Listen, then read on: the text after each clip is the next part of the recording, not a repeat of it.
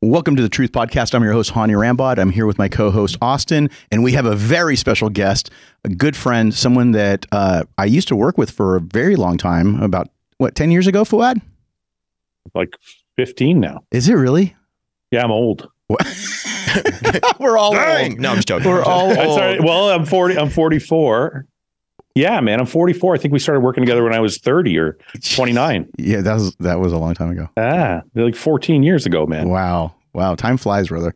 And it was great seeing you at the Arnold. You guys had a great amount of success. Congratulations to you, your team, Samson. Yeah. I think we had a great time busting each other's balls. And then you have Paul, who's always great to see. Yeah. And, even though he does, it was a lot of fun. You guys are hilarious. Yeah, it was a lot of fun. We got to sit together. Me and you haven't had a chance to sit down and really talk for a long time. So it was nice catching up at the hotel. Like everybody went to bed. I mean, you were just sitting there talking for, 3-4 hours. And it was nice. It was nice catching up for sure. It was really good because you were in a good spot. You had, your guy was, we were kind of going back and forth. And believe it or not, what was funny was that I was believed in your guy. Don't say it more than you did. No. Okay. Can I address this? So I have to address this. Yeah. And you probably know this from when I was competing. Yep. I'm a little messed up in that when I see something I want or that is going to go right for me. Yeah. I think the worst first. That way I'm never disappointed. Does that make sense? I know. So I had to deal with you. I had to literally try to reprogram that out of you. No, but I'm like, okay. I'm like, Nick's probably going to win. But that way I'm not disappointed. And it's a great surprise when Samson wins. Bro, you had Sean Clarita beating him. I mean, I did not. You're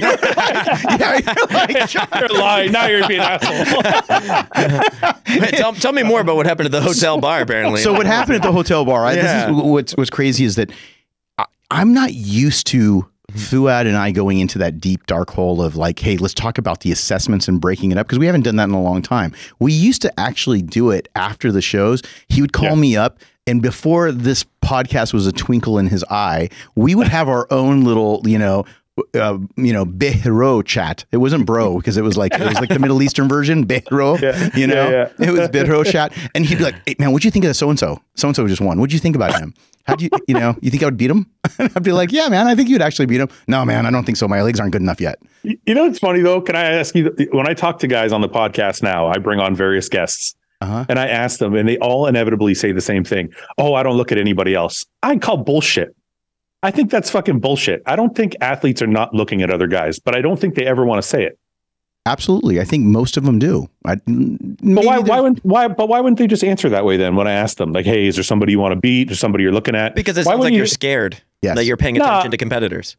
Not really. This is your, if you're the New England Patriots and you're going to play the Tampa Bay Bucks, you're going to watch the pregame and you're going to see what they did, why they're good, why they're winning, and how you can beat them.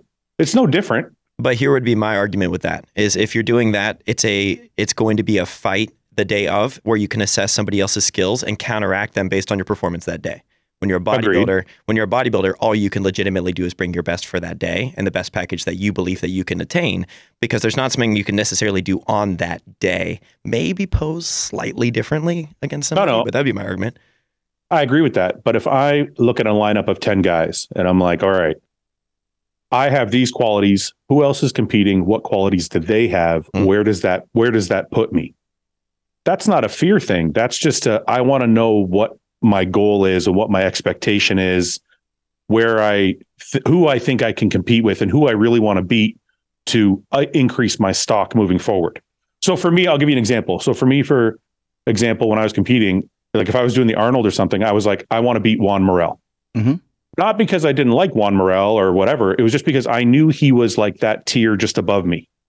So I was like, if I can beat Juan Morel, that puts me in another category. Sure. So that's what I mean when I ask people, who are you looking at? Is there somebody that you want to beat that will increase your standing in bodybuilding or satisfy you that you did your job? Because we all know not everybody that goes into the show, even though they like to say it, think they're going to win. Especially when it's a show like a big show like the Arnold or something. So if you don't think you're going to win, then what is a win for you? Like, where would you want to place for it to be a victory? So I just think it's disingenuous when I say to somebody, hey, you got a show coming up. Have you looked at the list? Do you know who's competing? Do you know where you're going to, where do you want to be? And they're like, no, I don't pay attention to any of that. And I'm like, I don't think that's true. I don't think people like to admit it because they don't want people to feel like they're living rent free in someone's head. And I think that that's something where it's almost a sense of weakness with some athletes because they're like, oh, I don't think of anybody else, or I don't do this, or I don't do that. And again, why do they do that? I think it's really more ego. I think most people that don't want to admit to it, it has to do with ego. I mean, Hany, you have a mind for this and you've coached many, many Olympians. Mm-hmm. Would you see it as being a weakness for an athlete to go, this is the lineup, where do I fit? No, I don't think it's a weakness at all. But I have seen both sides. I feel like the guys that are top 5, top 6 material at the Olympia, they're all looking to win. So they're just trying to come in. Most of them are going to come in with the best version of themselves. They're not going to worry so much about the other people. Now, but sorry, let me ask one question just on that topic. So if I was saying that, I would be like, okay, because I was never one of those top 5 guys. So I'm like, I want to. You were top 5, but not at the Olympia. But you were top 5 when we did Flex Pro. I mean like overall in bodybuilding. Oh, like okay. I was not. So I guess what I'm trying to say is, even amongst those top 5, like let's take Brandon Curry for example. Mm-hmm. If he's walking into last year's Olympia, isn't he going, okay, I want to win for sure. That's my goal. But Nick has this, Derek has this, Rami has this. Can I win? Like, how am I going to win? Like, is he still not doing that? Or are they still not looking at second, third, fourth? No, I don't think so. I think that guys like Brandon Curry, and I have a little bit of sense into kind of how his thought process is that he's probably focusing on the best version of himself. Mm-hmm. And he's not really looking at what these other guys are going to bring in because he is at that level of being in the top 5 where he's not going to mess with Big Ramy or this guy or, Hany or any of the other people in the top 5. What he's doing is he's going off of the mirror and what his coach is telling him. And I feel that what he's focusing on is that. Now, if you're looking at breaking into the top 5, or if you're going in for your second or third pro show, or you're looking at what are those lower level wins to get to those milestones, I feel that those are things where you can be like, okay, let's create what's successful. What's success? Let's measure success. And I think you and I used to do that, right? Yeah. You would say, hey, look, I would really like to be able to get in the top 3 because this guy, and this guy is doing the show. And if I can go against Dexter Jackson, and if I'm going up against, God, who did you go up against? Dennis Wolf. Dennis Wolf. I mean, those guys were, you have an ex-Mr. Olympia, and then you also have somebody that was out there in the top 5 several times with Dennis Wolf. So, and I think you placed 3rd at that show, right? I was 3rd, behind Evan and Dexter. Right. That's who it was. Yeah. And who was 4th? Dennis, and then 5th was Ben Pekulski. Right. So you beat Ben and you beat Dennis Wolf. And you arguably could have been even a little bit higher too. Yeah. Yeah. It was what, there was a couple years there where Dexter was off just a little bit. Yeah. And like he kind of found his groove again after that. Mm-hmm.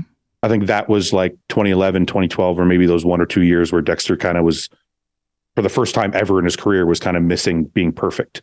Right. But even though Dexter wasn't perfect, he still was Dexter. Yeah, he was so phenomenal. Phenomenal. Yeah. But I think that those are the things that we measure depending on how you measure success. So my question for you right now is that when you're doing that, do you feel like it's a strength or weakness for someone not to do that? Because you were a person that did it, right? You created that. Do you feel like it's a weakness when somebody doesn't? I think if you don't do it and you just focus on yourself, that's great. That eliminates a lot of variables and eliminates a lot of fear. Eliminates a lot of like, oh, this guy's going to beat me. And then it can become crippling. But I don't think it's wrong to do it as long as it doesn't cripple you. Like if you're looking at a lineup and you see a couple guys that are better than you and it's wreaking mental havoc on you daily while you're trying to prep for a show, then I definitely think that's wrong. In that case, I would say, look, you stay off social media, avoid these guys' pages and just focus on yourself. But I think if you're the kind of guy that's pretty logical, like I might have been a little bit hard on myself and anxious, but I was always a realist in like where I thought I could place. Mm-hmm. I think if you are just objective and you can look at a lineup objectively and say, this is a victory for me, I think it's okay. I think, like I said, though, if it starts to affect you mentally and it affects your performance and it's like making you, your cortisol levels rise and I think then it's probably too much. And for me, it was somewhere in between. Because I'm just going to throw it out there. I don't think a lot of the guys, from what I've seen, are that very stark, strict, logical type.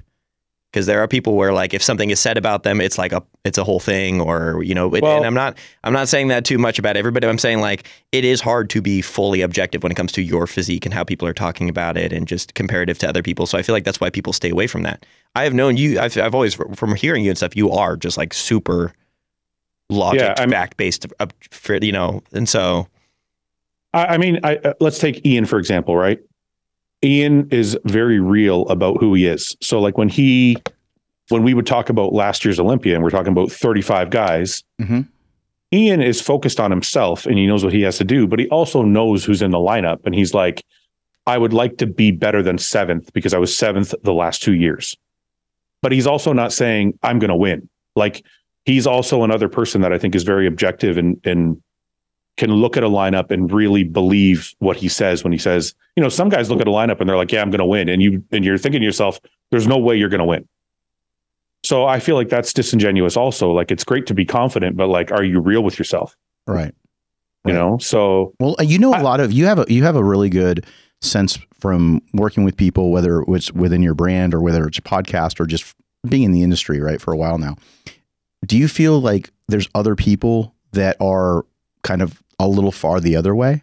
Like, I mean, and that are in the top 5 or 6, like you have a relationship with Nick Walker. I mean, how do you feel about like what's his personality? Do you feel compared to like an Ian?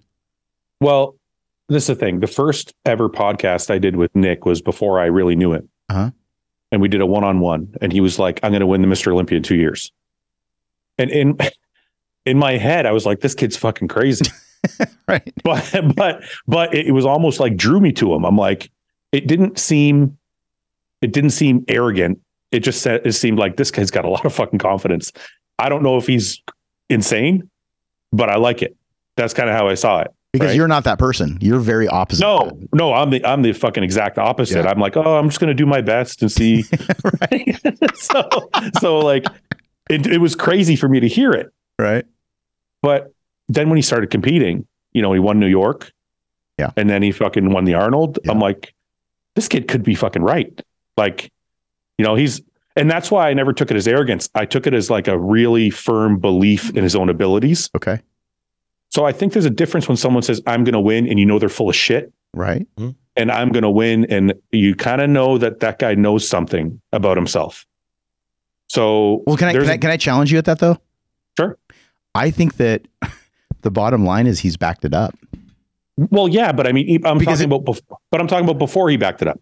Okay. So the first interview we did, I don't know if it was before his first pro show, right, or after, because I think his first pro show he was 4th, I think. And I don't remember if it was before or after, but he had never proved anything yet of the standard that he was talking about. So I was like, this kid's fucking crazy, but in a good way. Okay. Right. I'm like, this is, so you don't know, but then other people say it and it's like a facade. Yeah. Like, I don't know if they just think it's something they have to say or they're trying to talk themselves into it. You can just, you can tell the difference. And with Nick, he ended up backing it up, but I think it's because he's got that like really firm belief. It's not a facade. He's not just talking about it. He's not just, creating an image. I think he really has that belief in himself. So if on the flip side of that, do you feel that Blessing does the same thing though? How's he different? I mean, besides obviously his placing isn't there, but because they've gone back and forth, he sounds very similar to that. But do you feel like it's different? Because and take apart aside the fact that he hasn't been able to live up to that standard that he's kind of set, but just in general, do you feel like it was the same or do you feel like that was different? I think it's different. I think Nick is, and I hope Blessing doesn't take any offense to this, because I think Blessing is a very good bodybuilder, but I think Nick lives bodybuilding 24/7, and nothing can interrupt that. Mm-hmm. Not money, not girls, not work, nothing. It's like, this is all I am here on earth to do. That's Nick, right? Blessing is like, I'm a really good bodybuilder and I think I can be great, but I also like to be an entertainer. Okay. Right. So I think he's playing a part. Okay. To a certain degree, but also has a belief in himself, but it's not the same as Nick. He's not, at least from what he portrays, he's not living the same way Nick is. Mm-hmm. Maybe this year, like this last offseason, he looks like he's made like incredible progress. I don't know, but I think more what Blessing's doing when he talks about winning the Olympia or, being in the first call out, I think he's kind of playing a WWE character to a certain degree.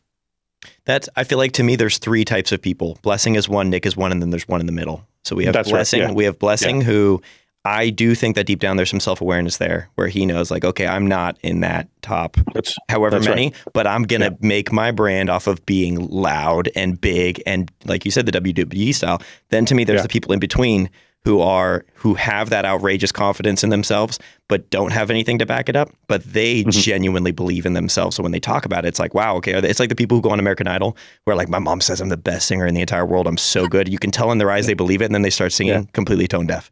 So it's like they have that belief in themselves, but no self-awareness that they're actually objectively good or bad. But then you have like the Nicks, who are like, have that outrageous confidence in themselves, but they also know they can back it up. And that's like a dangerous, quiet confidence when somebody has that. Well, it's like, one of the things they used to talk about with Conor McGregor was, Dana White used to always say, yes, he's loud and he's brash and he makes predictions, but this kid has all the confidence in the world in himself.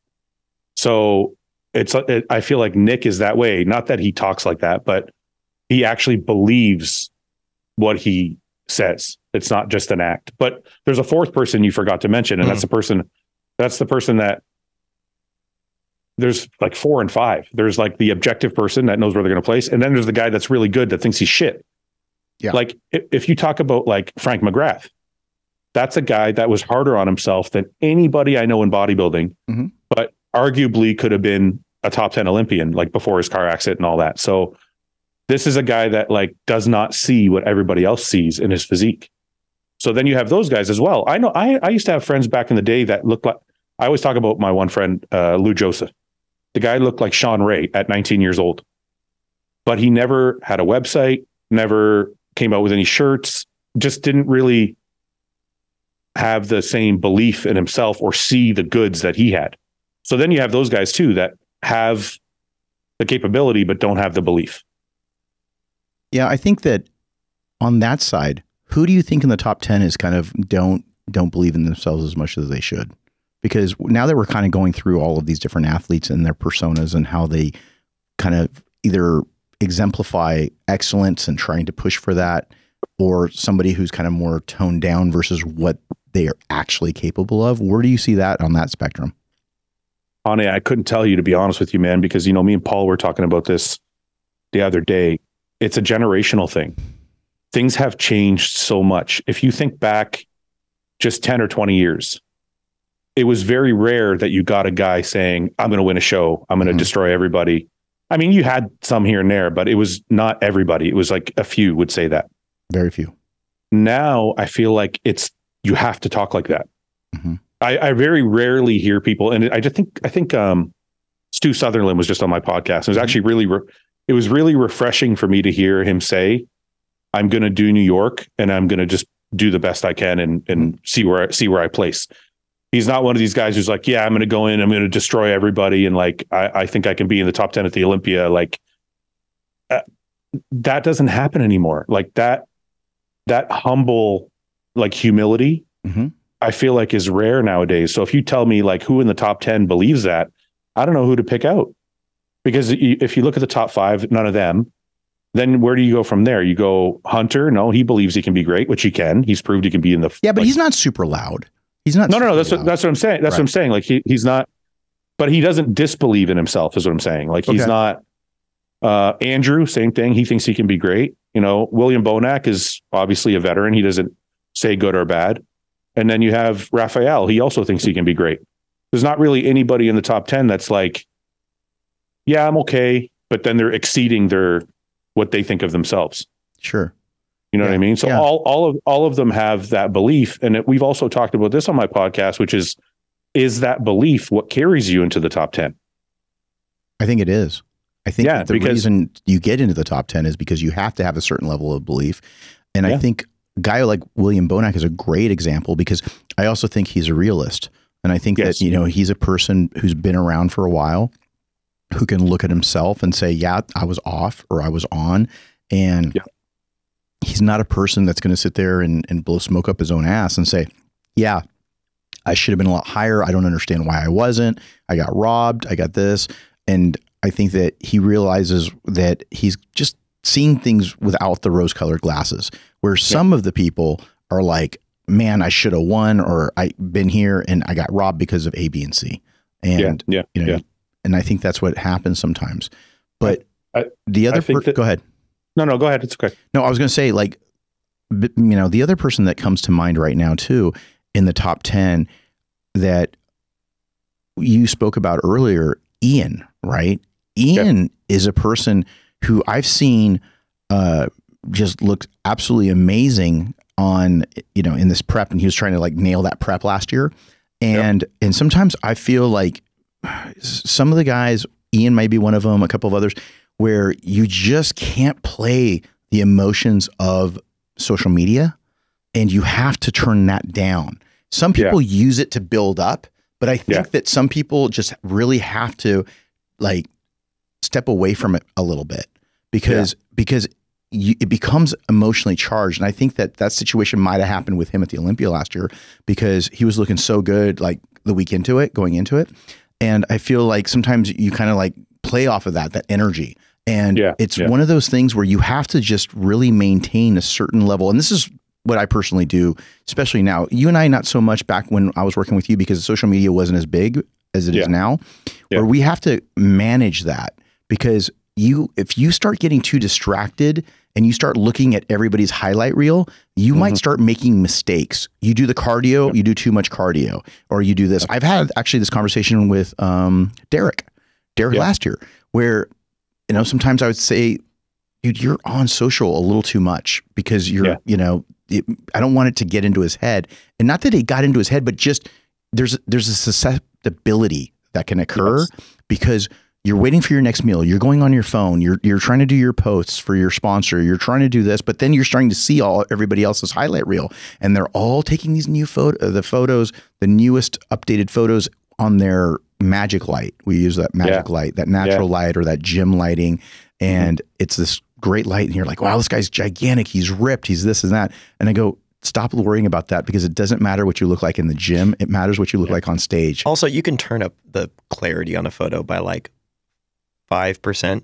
Doesn't change the photo at all. Doesn't make anything look different necessarily, but like it just cuts the, you know, it makes things a little bit deeper, a little sharper, a little, you can change sharpness. Yeah, you can do that. Filters. You know, one of the biggest things about that though also is you never have the right perception of yourself. So you're not only looking at somebody's perfect photo, but maybe if you've been shredded for 3 or 4 weeks now and you're waiting to get on stage, you guys know you've competed. The longer you're shredded, the less in shape you feel. So now you're looking at somebody's picture that they just posted 3 weeks out. It looks incredible. And you're like, am I that shredded? Do I look like that? So then that starts to play on your, and then like you said, then you'll end up doing more cardio. Then you start burning away glycogen, burning away muscle. Who knows?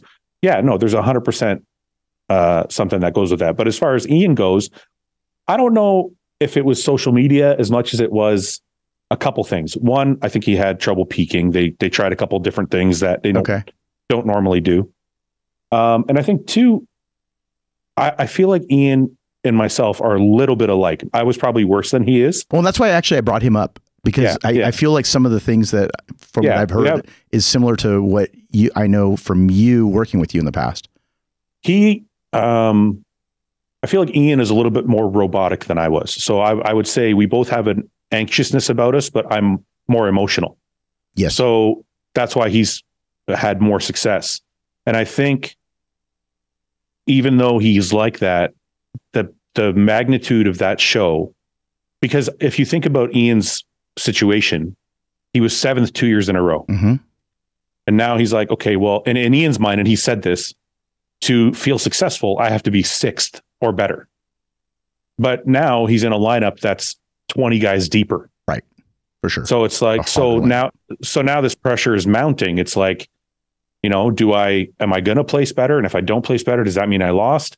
And so maybe that pressure is what took him off his game in combination with some of the peaking issues they had. I don't know. But he told me he felt uncomfortable on stage. Like he didn't feel like he was posing well. Mm-hmm. He didn't feel, so all that stuff plays a part. Like, but ultimately he said also to me that the placing didn't matter as much as the fact that he didn't feel like he was at his best. Got it. So then you have to ask yourself, was he not at his best because of the pressures or because of the peak? Right. Or we don't really know, you know, which one played more of a part.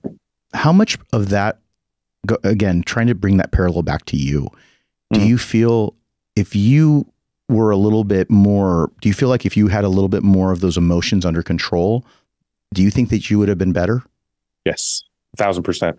I've told people like and it goes back to the conversation we're having about having that confidence. We've had this conversation numerous times on my podcast, and we don't know, do you need that confidence first to be in the top 10, or is that confidence built through placing and then you get to the top 10? Like, is it the chicken or the egg? Right. So my confidence came from doing well at shows, but you don't always get what you want and place where you want at a show. So if you do bad at a show, then your confidence goes like this. If you do well at a show, then your confidence goes like this. And it's like the ideal situation is that you have your confidence and it's stable and you can build on it. So for me, for sure, my emotions totally messed with me, because if I didn't get the placing I wanted, or I didn't show up at my best, my confidence went from here to here, and then I had to work to build it back up. Right. So I was always playing this roller coaster game with myself where I wasn't as confident as I should have been. And now that I'm retired and I look back at, you know, pictures, I'm like, some of my best looks would have been really good had I stayed consistent. I probably would have broken into that top 10 at the Olympia potentially one day. Yeah. So, I mean, you live and learn, and you make mistakes, and the mental game in bodybuilding is huge.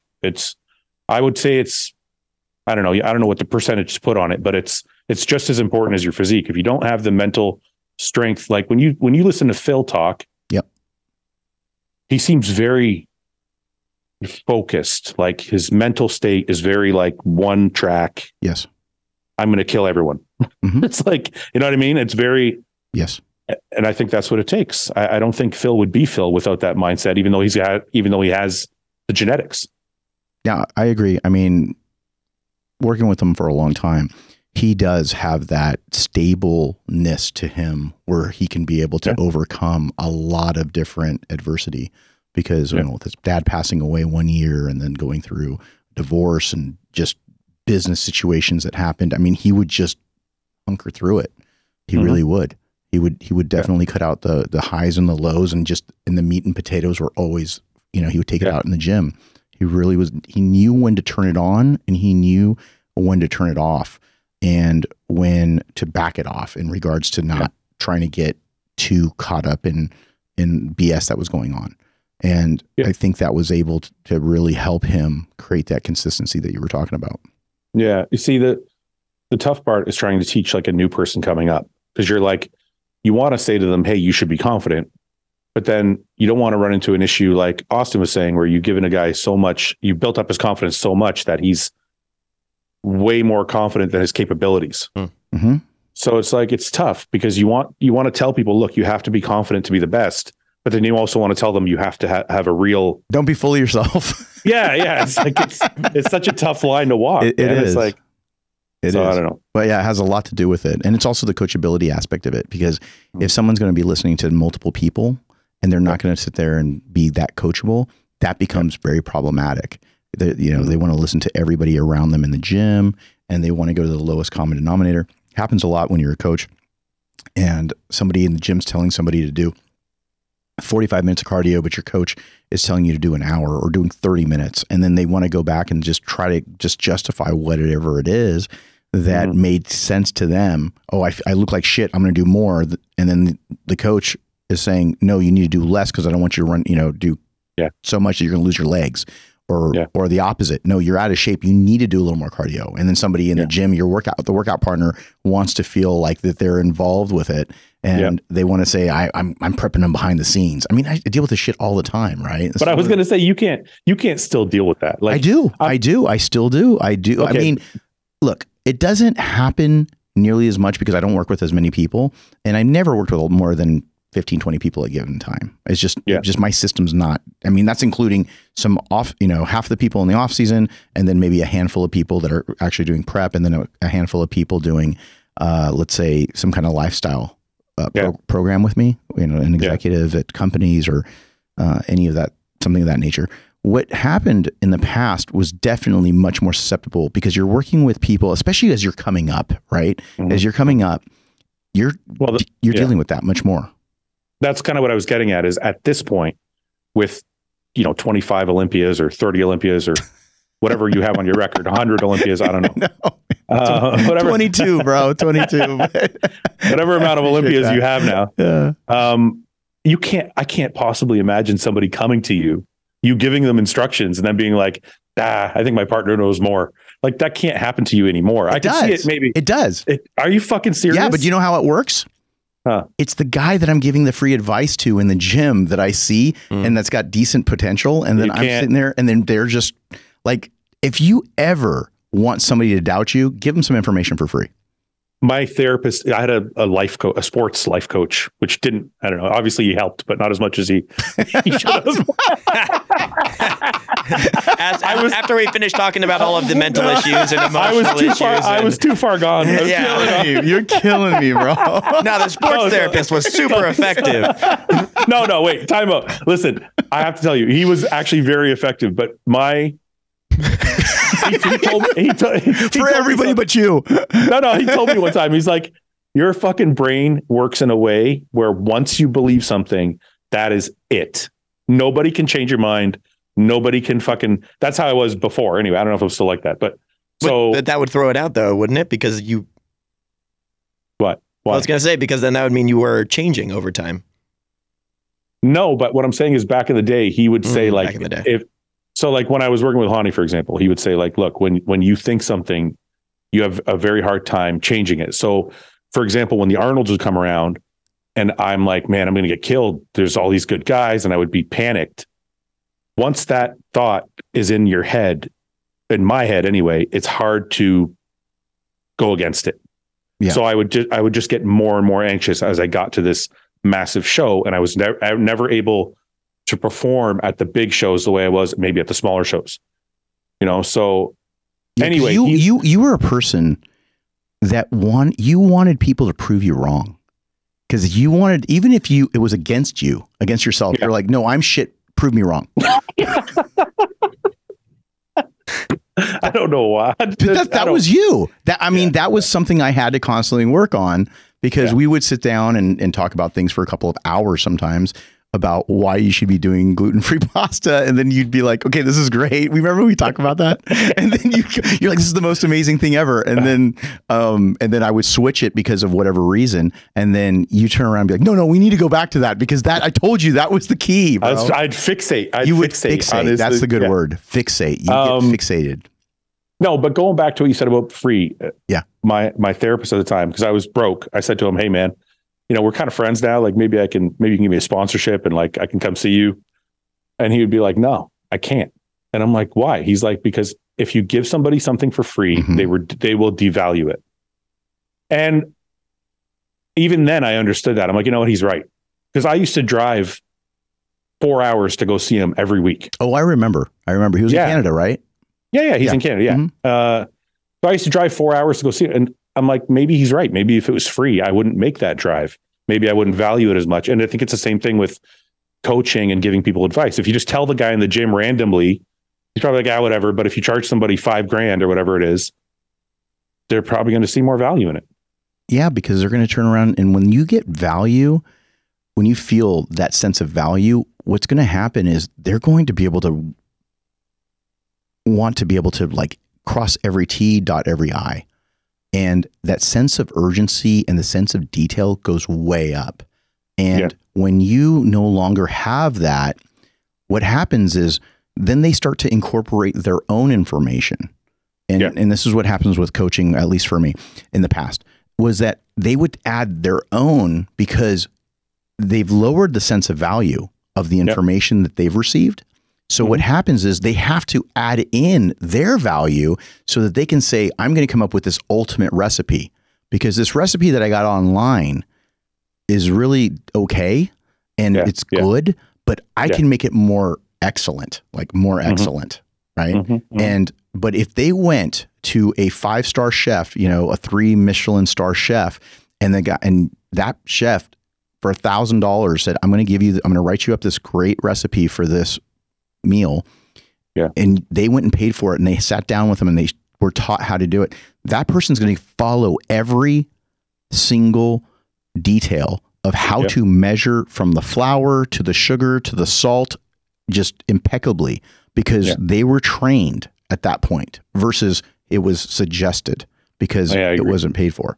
And I feel like that sense of value. So if you're a coach out there, really put value in the information. And if you want people to listen to you, make sure you do that, because a lot of people, when they find somebody with genetics, they're going, hey, look, this guy's got good genetics. I'm going to do something for free, or I'm going to do this.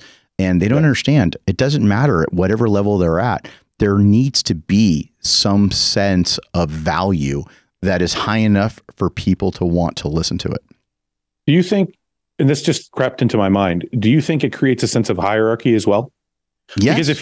Because if you charge somebody, like if I'm an athlete and I have to pay a coach. Yes. I see them as above me, if that makes sense. Right. So I'm like, I'm paying for this service. This person knows more than I know. I'm going to listen to them. Whereas if you come to me and say, hey, I got some advice for you, then I see us as equals, maybe. Because I'm like, oh, he's just, rattling off some information. I got it, whatever. Because they're just giving you things. That's right. That's right. So maybe the financial aspect also creates the hierarchy you need to be able to instruct and not just suggest. It absolutely does. I think that when you look at it as that person is hireable, and you're hiring them and you're focusing on that, now you've created a bond and almost a contract, whether it's written or not, saying that you're going to give me a sense of information. And I think that the other thing on the flip side of that, it makes there has to be accountability on both sides. So then the coach also says, look, I'm going to give you my best because this person paid for it. So what also happens is that person, instead of saying, well, he didn't pay me for it, so I'm not going to return that text message right away, I'm going to go ahead and get back to him in 3 or 4 days. Right? Yeah, exactly. Yeah. So instead of, hey, I'm going to get back to him in 24 hours or 12 hours or whatever your agreed upon response time is going to be.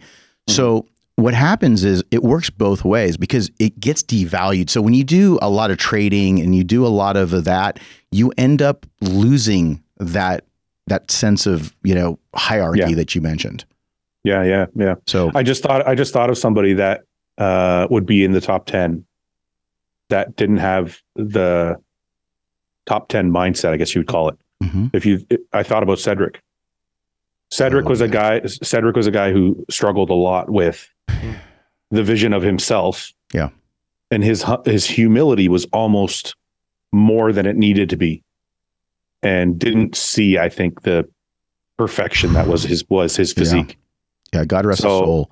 He really, you're right. He was very hard on himself. Very hard on himself. I didn't speak to him that often, but the people that I know that were close to him all told me that he really had just definitely he wasn't as confident as his abilities were. And I think, he was a person that could use that boost of confidence to get him to that next level. Because I didn't want to kind of interject in the middle of that conversation. It just kind of clicked. Yeah. Somebody that really fit that mold more so than anybody like that. This is somebody potentially that had an Olympia caliber physique, like winning the Olympia. Yes. And I agree. I don't know if he saw that in himself. Yeah. That would have been great to see if it was just, and if he had that, he probably would have been able to go a little further with that conditioning that he always needed to kind of bring that in together, because his frame was just like amazing. Yeah. Yeah. And going into that now, we're talking about your past with your competitions, is there somebody that you just absolutely wanted to always beat, that you felt like you had that? We talked about this earlier, like, hey man, let's talk about whatever it is. And that's one of those things, because you're so competitive. You're a very, very competitive individual in every aspect of your life. Yes. And I feel that, was there somebody that you just always were like, I got to beat this guy? I always wanted to beat Ben, but I did. So I was happy. Ben Pekulski? Yes. Why is that? Is that just because you're both from Canada? There was always like this unspoken rivalry. So I was like, I'm going to beat Ben no matter what. It's tough. I know people from the US don't understand it, because most bodybuilders come from the US. Right. But when you're from another country and you're in bodybuilding, right, you're never seen as, you're always seen as being from that country. Like if you talk about Ian, you're like, that's the Canadian bodybuilder. If you talk about Samson, that's the UK bodybuilder. He's not just a bodybuilder. He's a UK bodybuilder. Right. So when you come from these other countries, you always want to be the best from that country. Yeah. Like, I want to be the best Canadian, or, Samson wants to be the best UK guy, or whatever country you're from, or like Hide wanted to be the best Japanese bodybuilder ever. So right, there was always this unspoken rivalry, because me and Ben, like I turned pro, then he turned pro, and we kind of were making some of the same moves with contracts and magazine sponsorships and doing well at shows. And so I think that was always something in my head. And I remember he was a fucking dick. He not in a bad way. I'm over it now. But at the time, I remember so this is the kind of shit he would do. And I find it funny now because it's 10 years later. I remember, I think it was the Arnold. He took second at one of the Arnolds, and Dexter won. And I remember that I think it was 2012 potentially. I think it was 2012. So you know how they used to have the riser where you would step up and go, and the call out would be on the riser and everybody else would be standing below. Yeah. So me and him are standing like off to the side. Uh-huh. He's standing right in front of the stairs. I'm standing like 3 or 4 guys over. So they call my name, I think, for the second call out. I'm not sure if it was, I think it was second call out. So I'm walking by him to get to the stairs to walk up onto the riser. And as I'm walking by him, he goes, I think your tan is turning green. I'm like, you motherfucker. He's saying that to you? Yes. Just as I walked by him to go onto the riser. And I'm like, all I could think is, what a fucking ass for him to say that to me right now. Because it wasn't like a helpful thing. It was like, but was it turning green though when you go back and look at it, or no? No, it totally wasn't. So when I think about it now, I actually think it's fucking hilarious. But at the time, I was like, what a fucking dick. Dude. So those were those Arnold Ferrigno mind games that he was playing. That's what I know, right?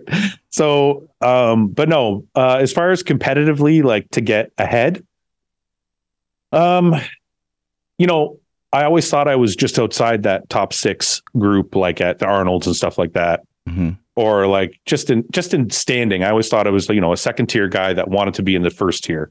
And I always thought like Juan Morel was that barrier to entry. Okay.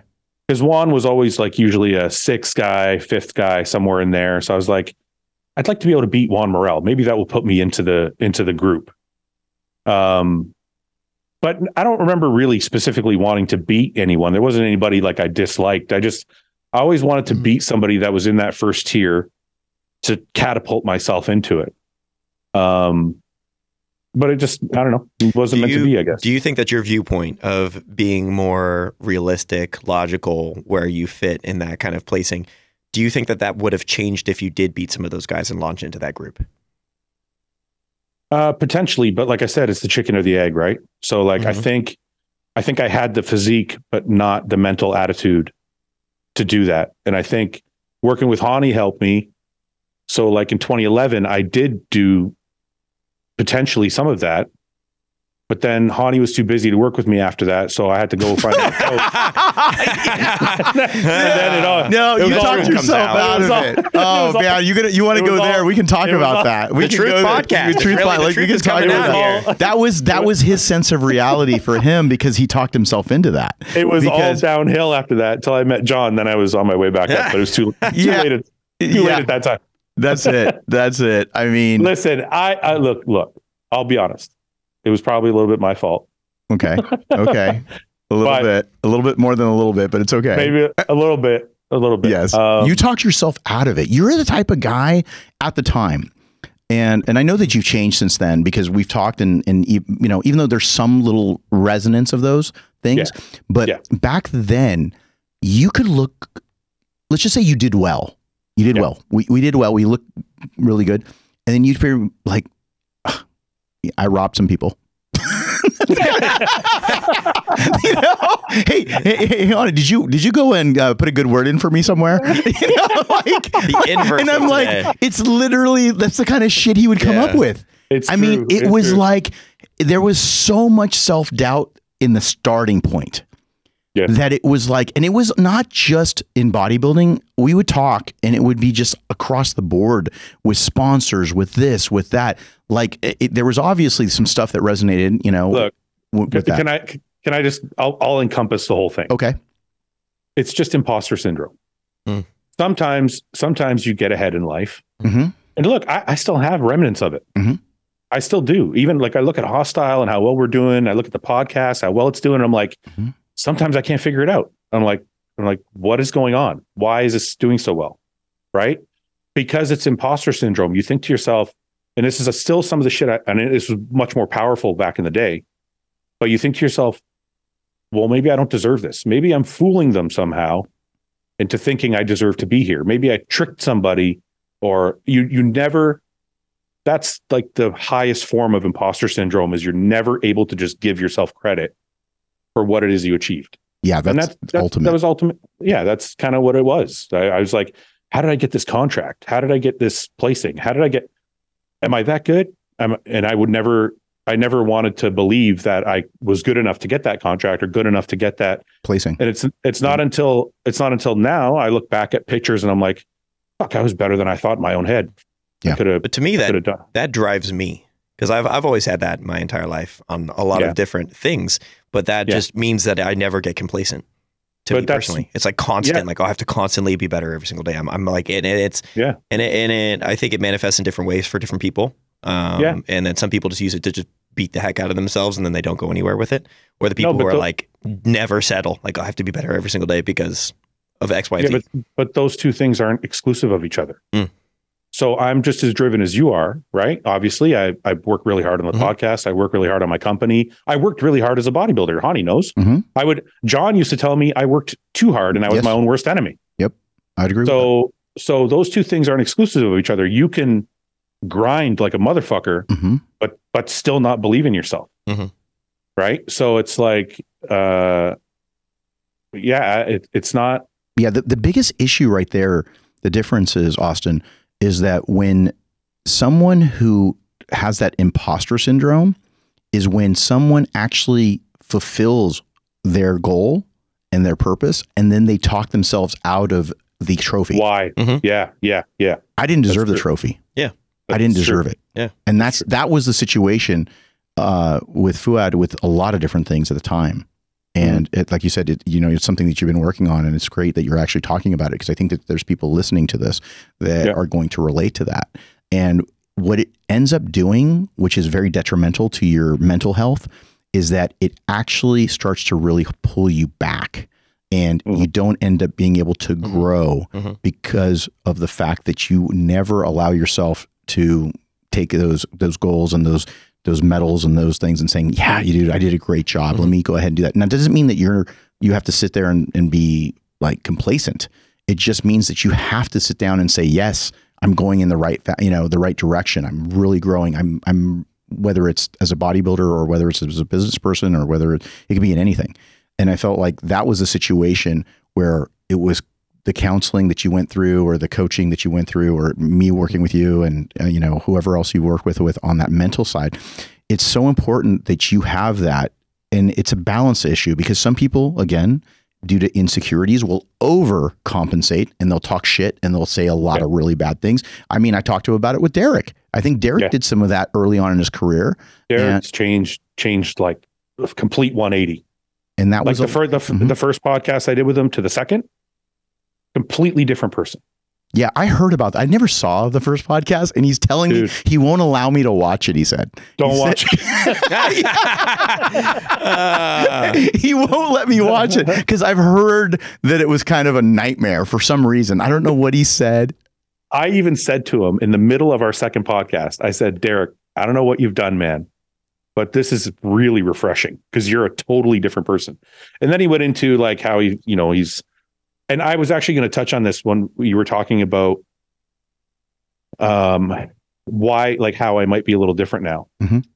This relates to Derek. Derek said that he learned to be more grateful, mm-hmm. and he learned to focus more on his religion and his family and the things that were important in life, and less on, if I can recall the podcast, less on just the goal of being Mr. Olympia and being popular and being important. It was kind of along those lines. Mm-hmm. And I think how I'm relating it to my story is, I think the reason I'm different now is I wasn't grateful then. Like, I wasn't grateful to be a bodybuilder with a contract and just thankful that I was able to do what I loved. I just expected it. Yeah. Like this, even though I had imposter syndrome, I expected this is where I should be. This is what I should be getting paid. It's weird. I can't explain how it's like I had this entitlement, but also an imposter syndrome at the same time. But I think the difference is when you start to level up is you start to just be grateful for things in your life. So like, I'm very like, if you take the podcast, for example, or the business or Hostile, whatever, when I have customers reach out or when I have fans reach out from the podcast and say how much it means to them or whatever it is, I'm very thankful. Like I would respond to everybody and I'm like very appreciative of the support. And it's like that, I think, reduces some of your imposter syndrome because you're trying to connect more. Yeah. You're not, I don't know if I'm explaining it properly. When you have complete imposter syndrome, I feel like you're disconnected from everything. You're just like, I was kind of like living outside my body. I'm like, I'm watching all this stuff happen. I'm like, no, I don't deserve any of this. When you become more grateful and more thankful for what you're doing, I think you become back in your body and you become more appreciative of the things that are happening more present to you. More present is a perfect way to put it. And that's a symptom of anxiety. Mm-hmm. Really anxious people are never present. Oh. And that's why some people, when they ask me like how my bodybuilding career went, I'm like, it's kind of a blur. Yeah. Because I was never present. I was always outside my body watching. And that's where the imposter syndrome comes from. That's where the not believing in yourself comes from. That's all of that stems from that. Did you ever have any like actual tangible things that you had to start doing? Like so like if you did it just like evolve over time, or did you have some things that you actually started doing to fix that? So talking to Alvin Brown for 2 years, I saw Alvin. That was very helpful because he kind of gave me insight as to why I felt anxious, what it meant, what my feelings meant. And then reading a couple books, one of them that was very, very good for me was The Power of Now by Eckhart Tolle, was basically all about living in the present. So after reading that, it started to give me insight as to, thinking too far ahead or thinking about things in the past are just going to leave you miserable all the time. Mm-hmm. So those two things, just the biggest thing I would say learning about my anxiety, why I had it, how to deal with it, where it stemmed from, kind of all that, and then just trying to put it in practice throughout the day. Your brain is a muscle like anything else, man. You have to be very mm-hmm. conscious when you get anxious or when you're thinking too far ahead. Sometimes like if an event is coming up, mm-hmm. you start thinking about it and you start building it up, and it gets the mountain becomes bigger and bigger and bigger and bigger to the actual event happens. And then it's like overwhelming. But then you get to the event, you're like, oh, that you're done. And you're like, oh, that wasn't that big a deal. I stressed about it for 3 weeks and then it was no big deal. So I think being conscious of that and trying to stay present instead of thinking about something that's happening 3 weeks from now helps reduce anxiety. And also being prepared, like being prepared for things like, some people say to me like, oh, how do you avoid the anxiousness for the stage? That was one of the reasons I was actually better with Hany and better with John, was my preparation was so honed in without very much guessing that I was able to stay more focused.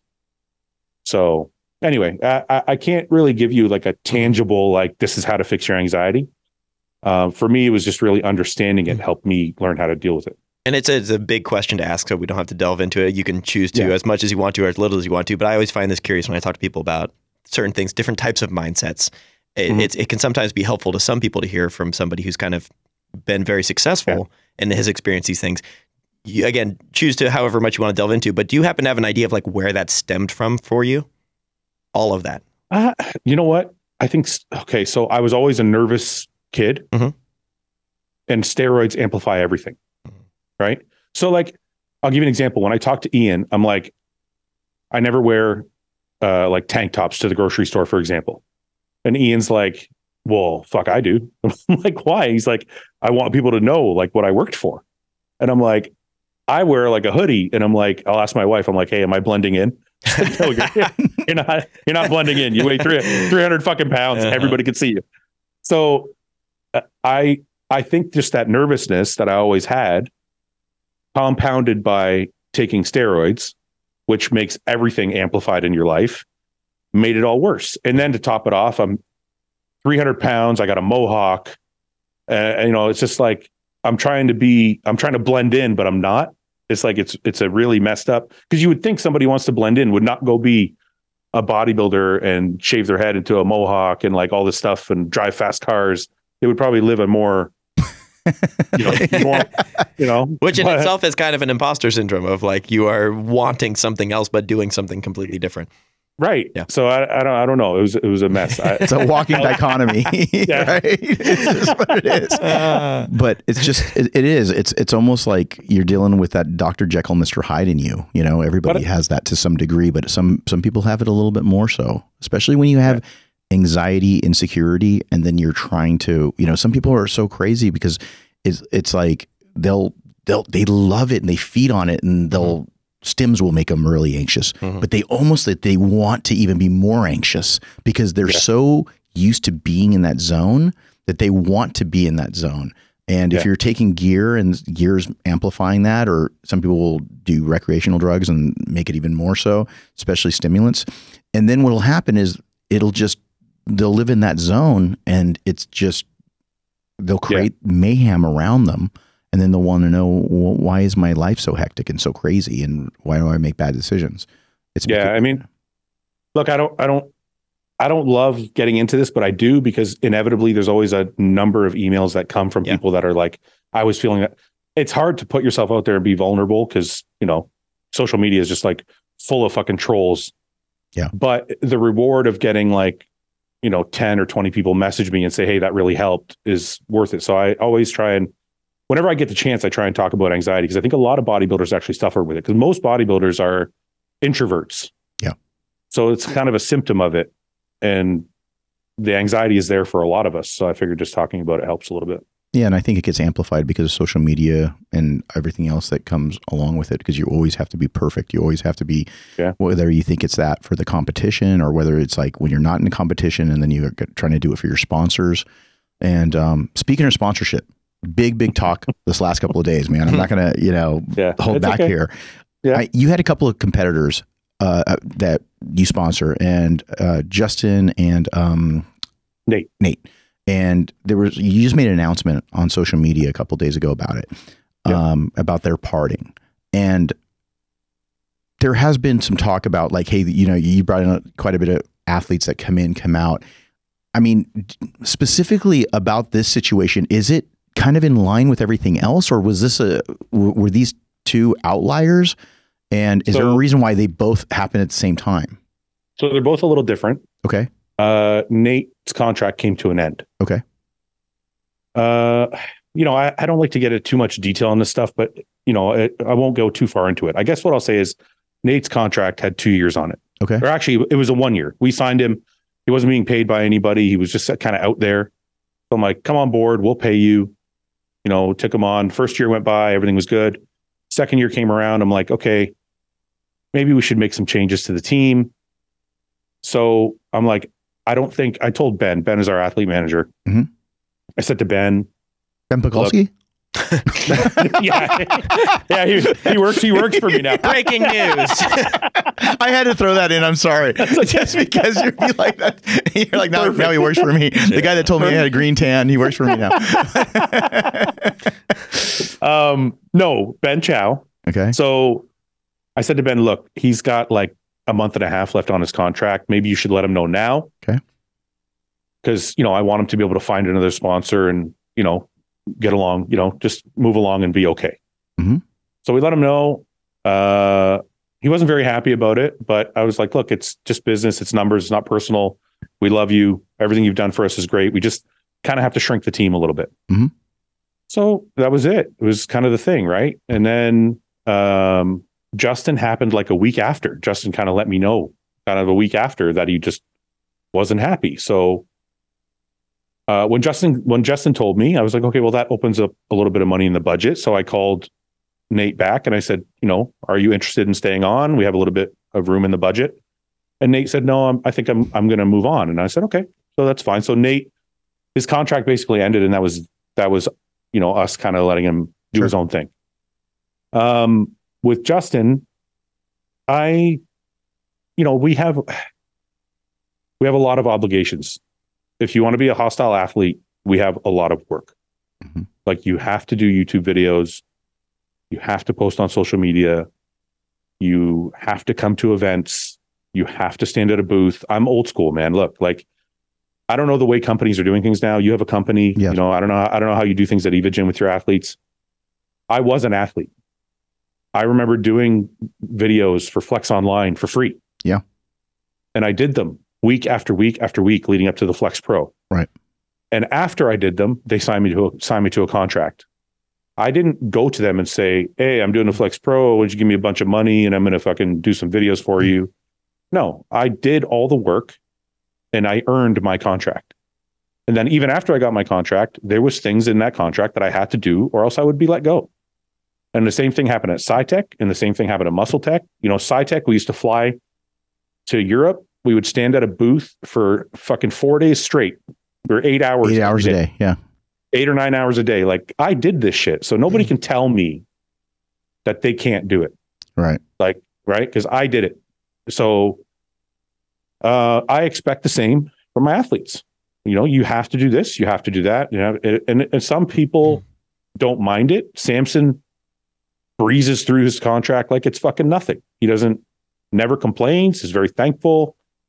Samson's gotten raise after raise after raise, and we are a very happy family. I don't think he'll ever leave. Mm-hmm.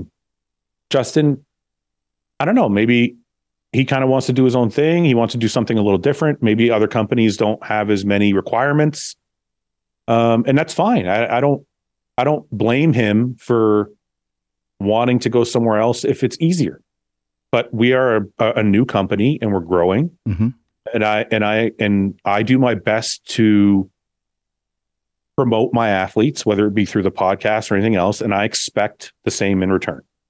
Yeah, I think a lot of people don't understand that sponsorships are not just you being a model anymore. In the past, even during MuscleTech days, when they used to sign everybody, you used to be with them, Jay was with them, Phil was with them, and it was a lot of just go do a photo shoot, and then they're going to run ads in Flex Magazine, and there's going to be before and afters, and whatever it was structured. It was just structured differently.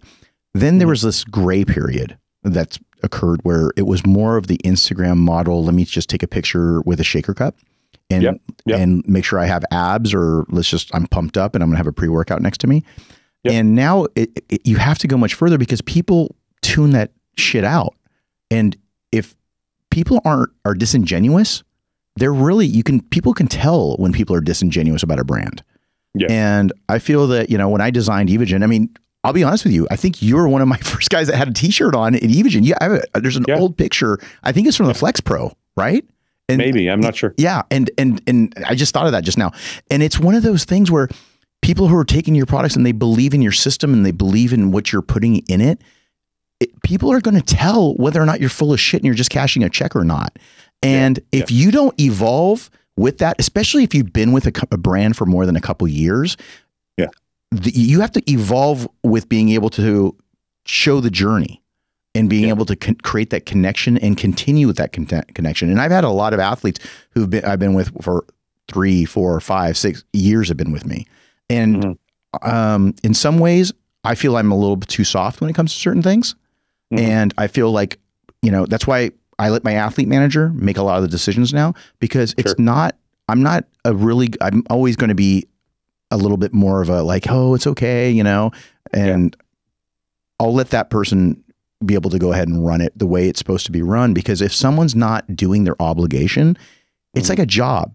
Okay. That's if right. Austin doesn't go and post and doesn't do this and do that, there's going to be a problem. Right. That's right. That's right. There's that, you have a job. Yeah. This is your job. So, and sometimes people go, oh, I just wasn't feeling it or whatever. And once in a blue moon, you and I both know there's going to be times where somebody might go a little dark or go like this. But if it's a consistency is not there in general, and there is a lapse, it's a lapse in performance. And it's about this. It's not just about how somebody does on stage anymore. In the past, it could have been like, okay, this guy wins the Olympias or this guy does this. And that's all we care about because we're just doing still images. Now it's consistency in content. Look at C-Bomb, right? I mean, he's the epitome of that, whether it's on social media, whether it's on YouTube, whether it's on any of those things, on those platforms, that it's a holistic thing when it comes to the branding. And I feel that if you don't take it as a job, you're not going to be with one. You're not going to have one very, very long. It's about making sure that you're consistent. So when you look at your contract, and that's just the bare minimum. That's the bare minimum. And that's right. That's what a lot of people don't understand. Well, to me, it's two different. Oh, sorry. You can go for it. No, go ahead. I was going to say there's two different mindsets on it, because I kind of came into managing and working in social media right when social media was starting to be monetized and people were becoming influencers. That's when I got into managing athletes, ambassadors, working in social media management. And I've seen kind of this wave. There's been kind of two major waves that have happened, where there were those who had jobs, were personal trainers, were bodybuilders, but also had jobs, different things like that, that realized, oh, shoot, I can make some money off of this. But they just took all of their skills from actually working jobs and having other obligations, and just applied that same focus to social media, where it's like, okay, if this is, it's like having an employer, where it's like, okay, I have to meet these requirements. But then there was all of a sudden kind of like a second wave after this whole push. And it's some of those old people turning into this, along with younger people coming up and not having ever experienced a lot of the 9-to-5s or jobs or obligations, and just pretty much just being gifted a social media following because they look a certain way. And what's happening with that is there isn't that same obligation. There is not like, this is my job. It's your job.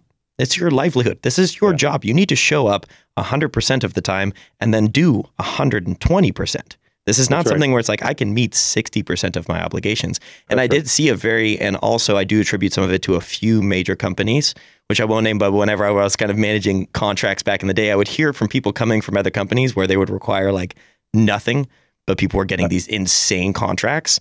And so, they made it to where people are like, well, I can get this much money somewhere, and it ruins it for everybody else in a way. And half those companies are not even business anymore. Yep, they are. Yeah, no, they're not. That's the fucking problem. So I've heard of a couple other companies, which will remain nameless, that basically don't ask anything. You don't have to do any YouTube videos. You don't have to do, I'll just pay you. You just wear our stuff on your Instagram, and that's good enough. Look, that might be good enough. It's not good enough for me. So I'm not blaming anybody for not staying with Hostile. I'm the first one to tell you, if you come here, we expect a certain amount of effort, because I give a certain amount of effort. Yeah, and you're giving them your platform, whether it's podcasts, whether it's YouTube. We are both doing that, right? That's right. I mean, we have over, how many subscribers do we have on our YouTube, Austin? Oh, I have to check. I think it's over 400,000 it is. on YouTube. Yeah. That's huge. And doing that, we spent millions of dollars to build up that platform to share with those, so that we can help help athletes to kind of build them up. And it needs to be reciprocated, because we're also paying you and we're putting you on the platform as well. So therefore, you need to be able to build your own brand. So we can help you, but you need to be able to continuously do that and be able to bring out content. And I think that when you become a certain level of athlete, you need to invest, whether it's a workout partner helping you shoot your videos. A lot of times that happens. Or no, we pay for the videographers. Right. We do too, but there's some people that want to do it just kind of like extra, you know, like Derek, he has his videographer that he has as well. But if we need to turn around and get extra stuff, we'll pay either his videographer or bring somebody else out if we don't want to bring, you know, shoot, you know, our guy out there. But the whole point is that starting out wise, I'm talking about like just starting out, like just before you're even sponsored, being able to do those things and build up your own platforms and get those content going is very, very important to be able to get a sponsorship, but then keep and build a sponsorship. And like you said, with Samson, it was your example of saying, okay, now you've done this, you've proven yourself, so therefore we'll pay you more because you're doing more. Instead of saying, I'll do more if you pay me more. That's the problem. Yeah, that's right. So I think the way it works is this. Back in the day, so when I got signed with Muscle Tech, Muscle Tech probably did more advertising in magazines than any other company on earth. 100%. Like there would be 100 plus pages of just ads. Yeah. They would take out like a 10-page section and it would be a number of them in Muscle Mag International, for example. And I think that's how I gained some popularity. So they gave me a platform in the magazines and they did a bunch of ads and they put me all over the place. I see podcasts like ours as the modern day magazine. We are giving a platform for people to find these people and get to know them. So my perspective on it is I'm giving you a platform to be known. We are a new company. You will reciprocate that love. And we also want you to build your own brand, but we have to build our brand at the same time. We're giving you the platform to grow. We're giving you the money that you're asking for. We expect something in return for our company. So I think maybe Hostile asks more than other companies. I don't care because I know what athletes do all day. I know what these guys are doing all day. I know if I'm paying for a videographer, all that guy has to do is show up for his regular workout. Yeah. He doesn't have to do anything extra. Just show up and do your workout and let this guy film you. That's it. Right. So it's like, I know what people are capable of and what they're not capable of. And if I'm asking too much, then that's fine. If that's the reputation that Hostile gets, I'm okay with that. This is how my company is going to run. I'm not soft on athletes. I totally understand. Like, I don't expect them to travel when they're 6 weeks out from a show or like, you know, but I understand that side of it as well. But there are certain things that I know can and should be done. And I won't kind of change my mind about it. So anyway, long story short, I think, like I said, Justin may have other opportunities that are better for him, that better suited to his lifestyle. And he wanted to get out of his contract. And I'm friends with Justin. I think he's a good person. I think he's funny. We have great conversations. And I don't believe in holding my friend back. Like, you know, I'm not going to start a lawsuit with him and make him abide to his contract if he doesn't want to be part of the team. If he doesn't want to be part of the team, he's a friend. That's also a mistake I make. I become very close with my athletes. Yeah. So I always blend that friendship and work thing. And sometimes I wonder if I think you should do some coaching. I think you should do some coaching so I can kick back and I can just call you and laugh a little bit and be like you as the coach. How come you never did that? Talk to me about that. How come I never did coaching? Yeah. I did. I coached for a long time. Oh, you did? Yeah, but never seriously. I coached people here and there and I had some success, and ultimately I just couldn't do it because I don't, number one, I thought other things were more important and I didn't want to have the time. And two, I didn't have the patience. Right. You got to have a lot of patience. think about the patience you had with me, and then me trying to have that patience with someone else is never going to happen. I should have got a Nobel Prize. I should have got a Nobel Prize. I think one of the keys to coaching is honestly being patient and being understanding of a person's life and mental state. Yeah. And I just didn't have, I was an X and O's guy. Like, send me your diet.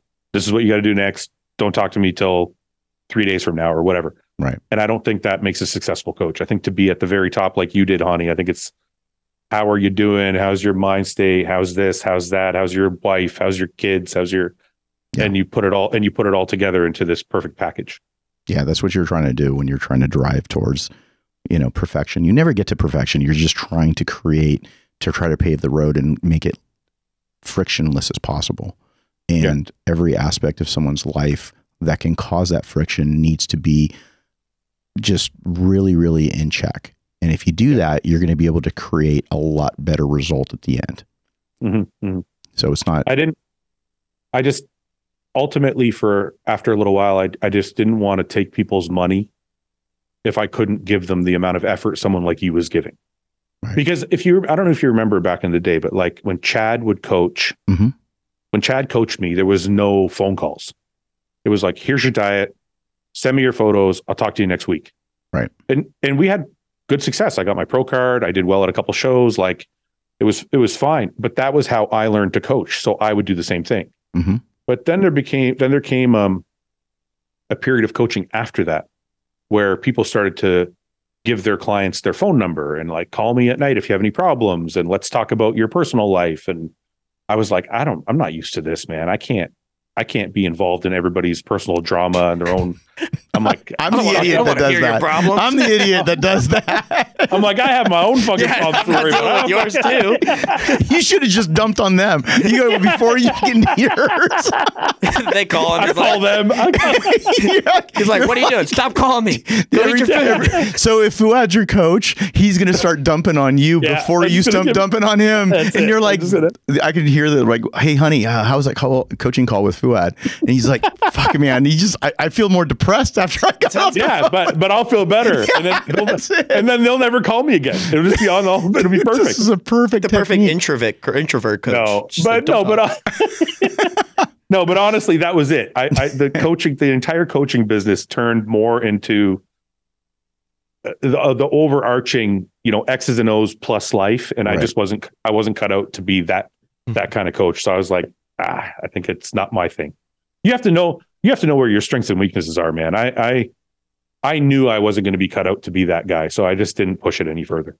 Yeah, because you had a certain standard that you understood because you've worked with several people to be able to understand like where that goes. Yeah.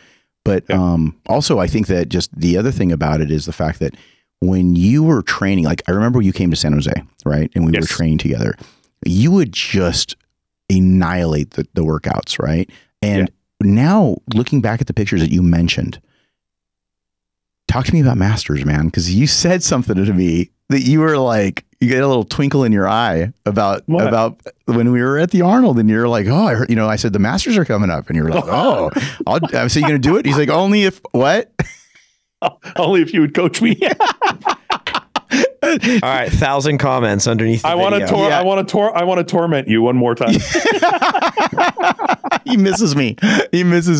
Oh my God. I'm gonna have to. I'm gonna call Summer, and she's gonna have to be my counselor. I'm gonna be like, Summer. Exactly. She's like, he does the same thing to me, honey. I have the most patient wife on the 100% on the face of the earth. She's like the Mother Teresa of bodybuilding. Between your wife and my wife, they got to be able to deal with our personalities. You know what? I would love to do the Masters because I never got to like hang it up the way I wanted to, but it would never happen because it's still going to be disappointing. I have a tear in every muscle. I just look like a bag of shit. Like it's just not gonna be pretty. So I'm like, there's no way. I would honestly love to. I still got it. Like I still have the drive. You still have the itch. Yeah. Like I still love training like crazy, man. Like, and I could put myself through a prep and get shredded, but my physique just won't look the way I want it to look. So there's no point. But we still train fucking hard. Like me and Paul still go in the gym and like. Oh, don't get me started about Paul, bro. Paul, Paul, we got to bring Paul into this podcast. Paul's got a huge fan base now. Okay, and they are loyal. They are loyal motherfuckers. Paul, we can tell, dude. I have stories that you don't even remember about Paul. I don't remember. I have the worst memory in the world, dude. Paul, we got to get him on the podcast one of these days. Okay. And because and I'll tell a story because he was Is he still working at the border? Yeah. Yeah. He's got like 5 years left, and he can retire. Okay. Yeah. All right. Yeah. There were some stories about Paul and his dreams. Paul's his dreams. His gay dreams. What? Yeah, Paul. Yeah. Tell the story, Fouad. I don't know. No, there's no story. It's from the podcast. No. I'm not telling the story. You brought it up. I said no. I didn't bring it up. You brought it up. I said dreams. You mentioned the fact that there were gay dreams, and I just said it was funny because of the story about the podcast. How you brought it up, and he was trying to. I don't remember who else was on the podcast. I don't know if it was Ian or who else was on there, but dude, it was Ian and Guy. I think Ian and Guy. Oh my.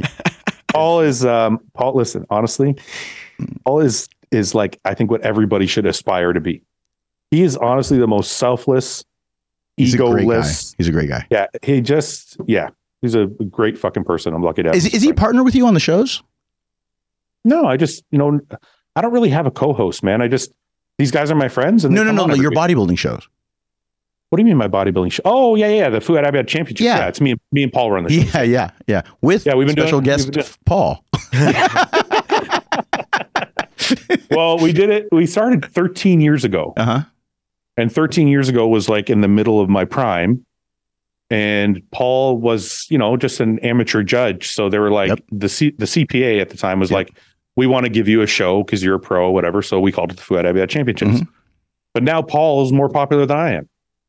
So we might have to change the name to the Paul Classic. Who knows? Paul Classic. The Paul Classic. And it just happens to be, isn't it next week? Yeah, it's next Saturday. So let's give a shout out to that show. So Fouad show, if you're anywhere in the area, because I think Detroit's not far from you either, right? Well, we're doing it in Toronto. This one's in Toronto. We have one in Windsor. We have one in Windsor as well, but this one's in Toronto. Okay. And we're actually doing a live podcast after prejudging as well with Ian, Melissa, Guy, Mike Van Wyck. Okay. So we're all going to sit there and do a live podcast for the audience. So anyway, tickets are on sale. We're at AbiadChampionships.com. Thank you, Hany, for letting me plug that. Absolutely. Send me a link. I'll have Tim post it up too. Discount code Hany. Yes. I'm joking. There's no discount code. I gotta get a sports car like Hany. I don't have. What are you talking about? You got all the cool shit. Hany's got all the toys. I have no toys, so I gotta fucking catch up. Dude, what do you have? You got a truck? I sold my sports cars, man. I have 2 motorcycles now. What about the truck? I have the truck. I have a Raptor. Okay. Oh, there you go. So you have a fucking McLaren or some shit. No, I don't have a McLaren. But do you have the Viper still? I still have the Viper. I got a couple of other cars too. I like how you got my Raptor. He was about to start listing them. I have a Raptor. And then he just started trailing off. Yeah, I have a Raptor. My daily's a Raptor. I've had a Raptor now for 6 years. He's got a Viper, a GTR. What else you got? Tell me. GT3 Touring, a new one, and then I got some other stuff. Okay. Like I said, there's no discount code. I got to catch up. Catch up to Hany. Yeah, well, you didn't fit in those sports cars anymore too for a while because you were getting too big. I remember I wanted a Viper GTS when they came out in 2014 or whatever the fuck it was. Yeah. I mean, the Viper was always there, but the new style when it came out in 2012, 13, 14, somewhere in there. I remember going to the dealership with Summer, and I get in the fucking, I was in 2014, I was still like 300 pounds. Yeah. I get in the car and I'm like, and it's manual, and I sit in there and I'm like, Summer, look, it's fucking perfect. I fit. And she goes, close the door. Yeah. So I fucking closed the driver's side door, and I'm like this is no fucking way. I had to so I couldn't fucking take the Viper, but it was good until I closed the door. So yeah, she's driving around with the door open it. Go just Wrangler style, take the doors off. Well, that's one of the reasons why they got rid of the Viper after the 25th anniversary, because mine's the last year. You have the ACR, right? Yeah, the ACR of the final edition. And what it was that I guess there was the mandate for the side airbag was that year that was coming up. So they never engineered a side airbag. It wouldn't fit.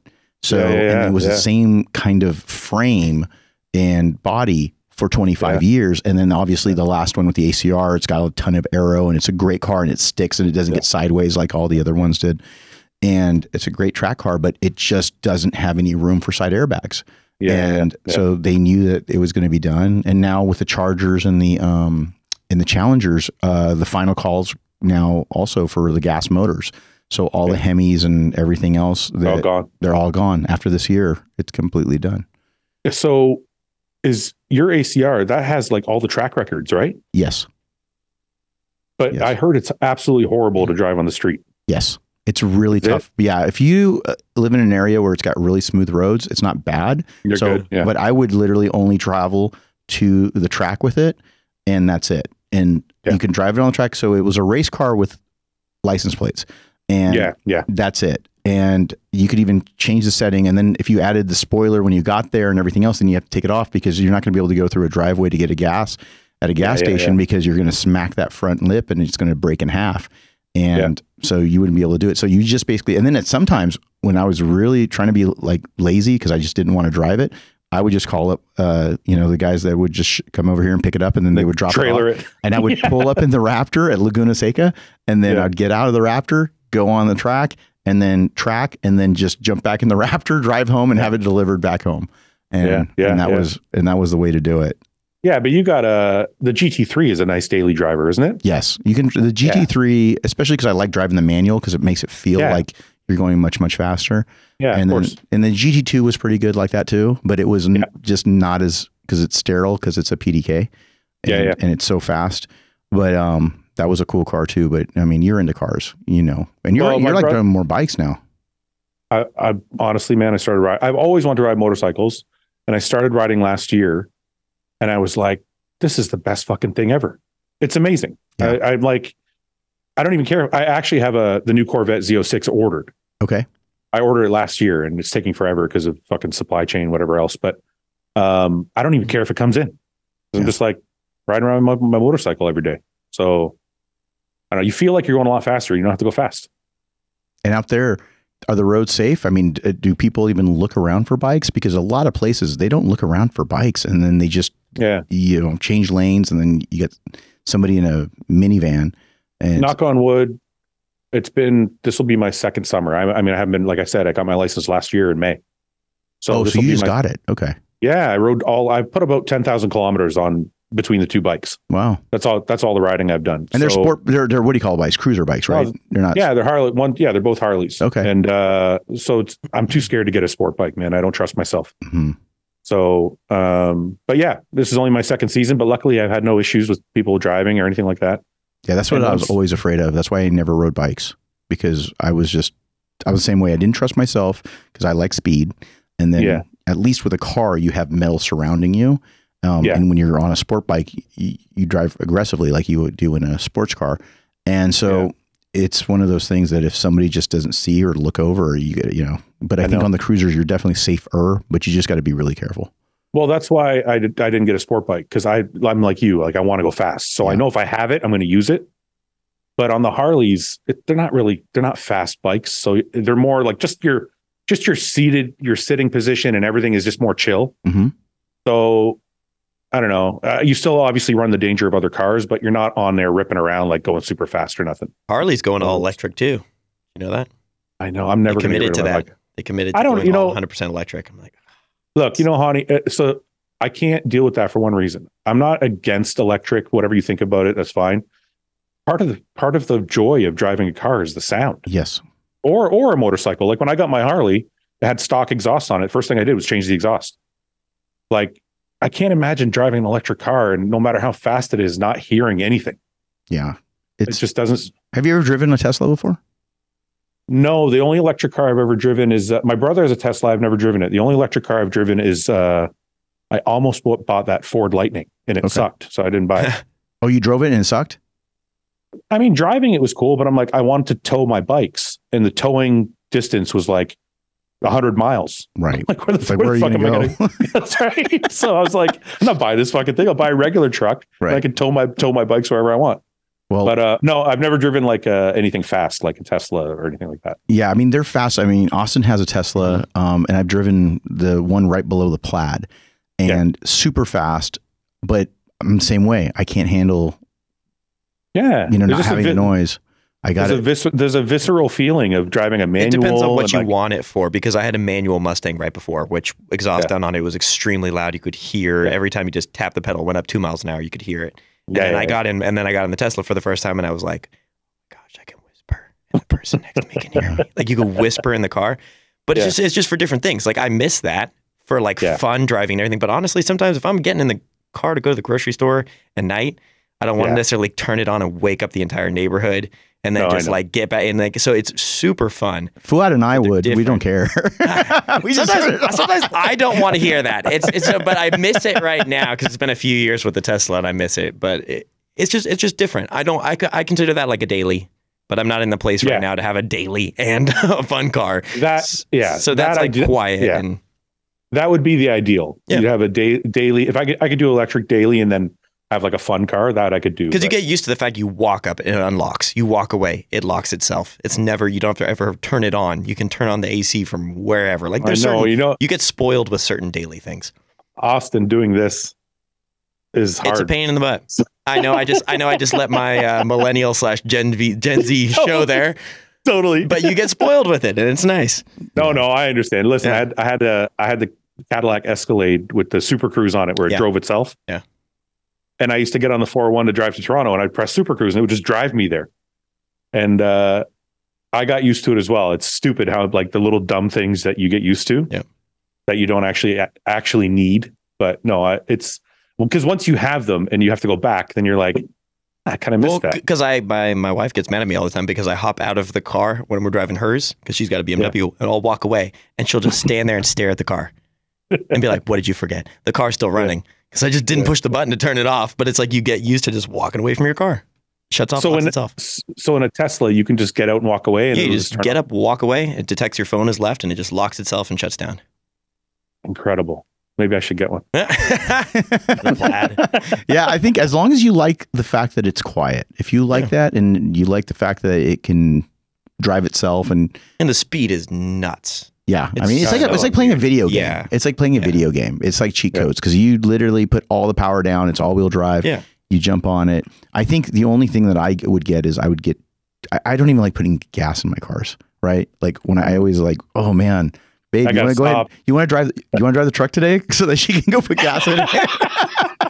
You know, get fairness, so dude. That's what I do. I'm like, hey, by the way, come on, are you serious? Oh man, it's like no time.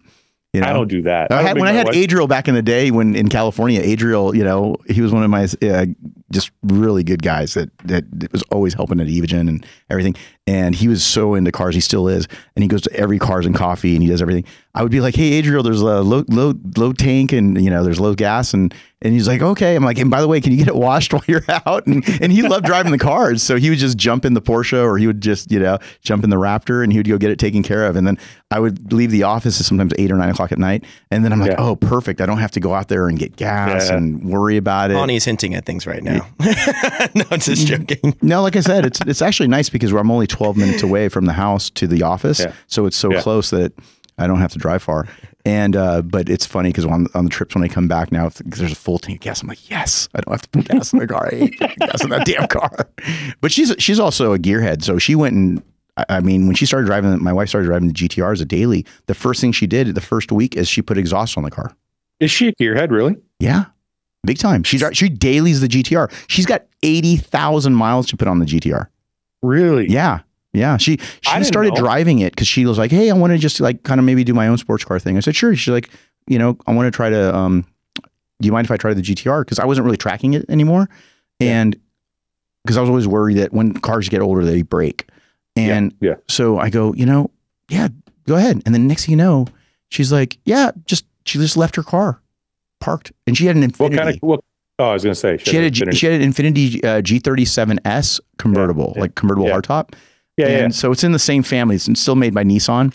Yeah. But she's like, oh, this is way faster. I'm like, yeah, it's a fucking GTR, right? You know, but and then like the first week, I think she got like 15 or 20 kids that are pulling up next to her with like camera phones, you know? Yeah. This was like, I don't know, 10, 12 years ago. And she would just turn around and then she's been driving it ever since. And everyone would just turn around and just pull up with a camera phone and they just love the GTR.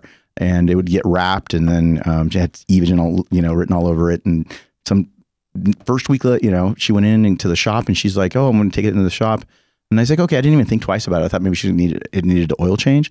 And then it comes back and I hear this, and I'm like, what'd you do? And she's like, how come you never put an exhaust on that car? Oh, and I go, what do you mean? Did you just pull up? And she's like, I just took it to your tuner guy.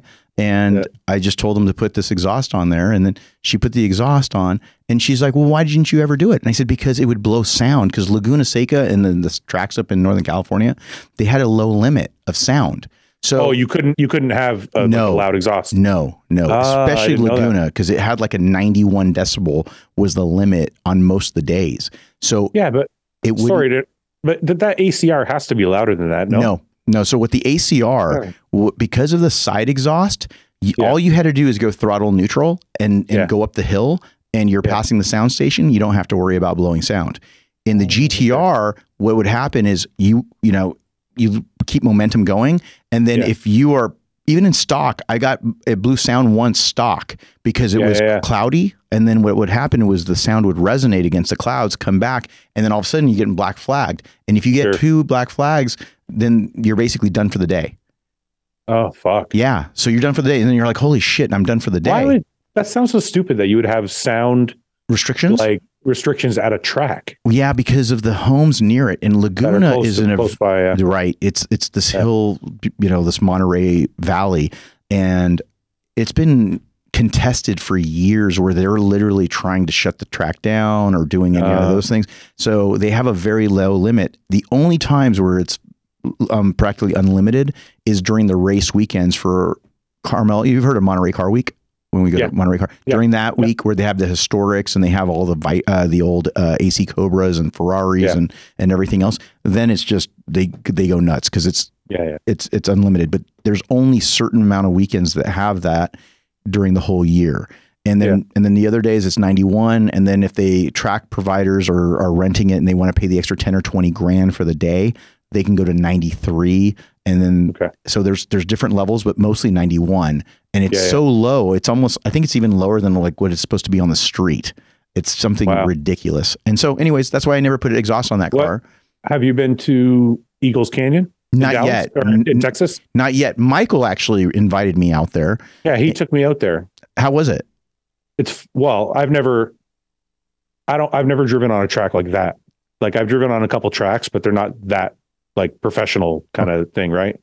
So I had an amazing time. He put me in the car with like the professional driver, I think that owns the track. I can't remember his name.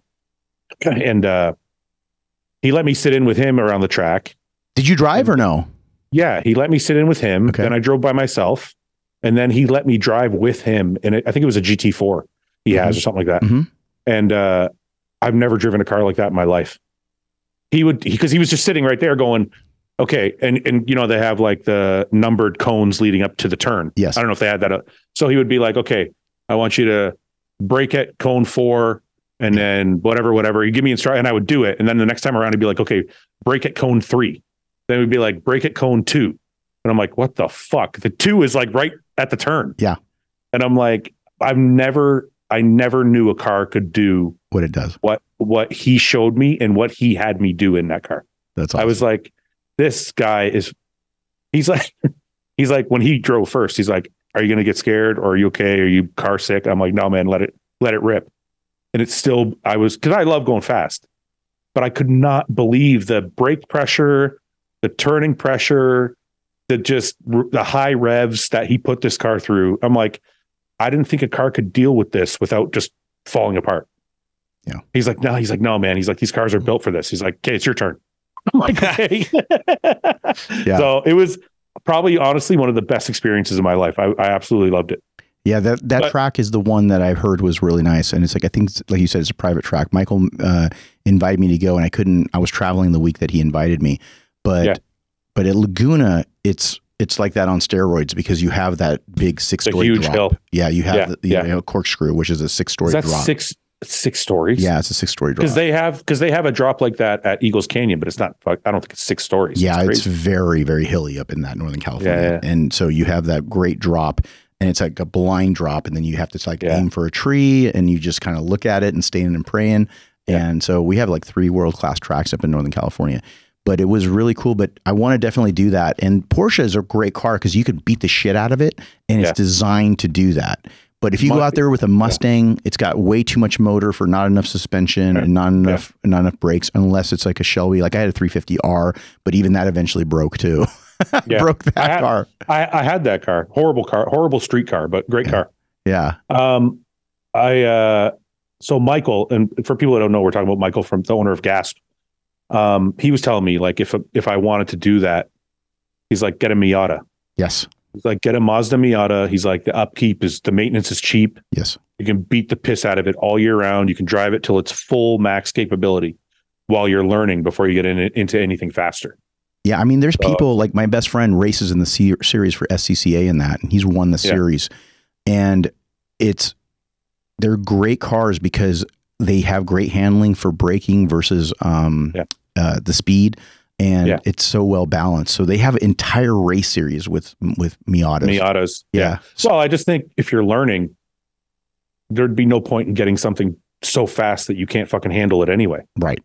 You know what I mean? Right. So like a Miata sounds kind of like a good start for somebody who doesn't know how to drive. Because I think Michael has one. They have one for GASP. Okay. It's a Miata that he uses when he goes out there. So there's pro drivers that still use Miatas because again, they're 9/10 through the turns and they really know, and they still at that level. So it's not just a beginner car, but you have advanced people who drive the shit out of those things and on track days. Yeah, you're right. When I was there, actually, the professional driver I was driving with kept pointing out this Miata that was going around the track. It was the 17-year-old prodigy. And he was like, watch this kid drive. And the kid's just flying. Like, I never seen anybody drive a Miata like that. This thing's fucking just all out through the turns. It just like, you never hear like the exhaust, like you never hear the throttle come down. He's just It's all the way through, the way through. Yeah. So like you said, it's not just beginners, but that's called no fear. Those younger guys are no fear. I could do that on a track. You got to do it, man. You got to do it. You got to come down here. We got to get together and go do the track day with Michael.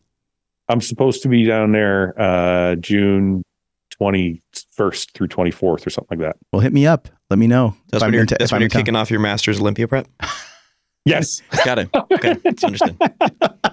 Got it. Those guys, I know we were going to talk about it. The only thing I'll say about the Masters real quick before we go is I think they should have offered more if they wanted to get bigger names. More money, you mean? Yeah, because I think what's first place? Like so 20 it's or 30? 20. It's 20 grand for the Open, and every other division I believe is 10. And so, but I don't think 20 is going to get somebody like Evan Senapani off his couch. I agree with you, but do you think Evan Senapani even wants to come off his couch? No, but I think even if like you took Victor Martinez for example, if like you said, hey, it's 80 grand or 50 grand. Oh, I see what you're saying. Yeah, like somebody that would definitely still go on, because I don't think Evan's competed in a while, has he?